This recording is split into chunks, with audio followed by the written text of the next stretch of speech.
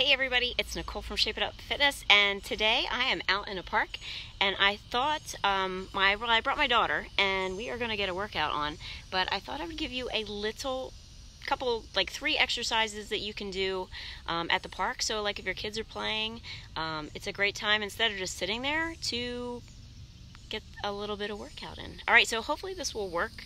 I hope everybody can hear me. If you can hear me, give me a thumbs up. I'm going to saunter over to this picnic table. So I'm going to do 3 exercises. The first one I'm going to do is a push-up. Oh, did you see my daughter's lurking in the background back there? So I'm going to do 3 exercises. We're going to do push-ups on the picnic table. We're going to do squats, and we're going to do tricep dips. And maybe my daughter will want to join me. I don't know, but we'll see how this goes. Okay? I don't know if you'll be able to hear me when I step away. It's live, kiddo. All right, so you're going to hold on to the picnic table. Make sure you lock your, there's my daughter. You're going to lock your thumbs on the picnic table. Keep your back nice and flat. Drop down and then come up.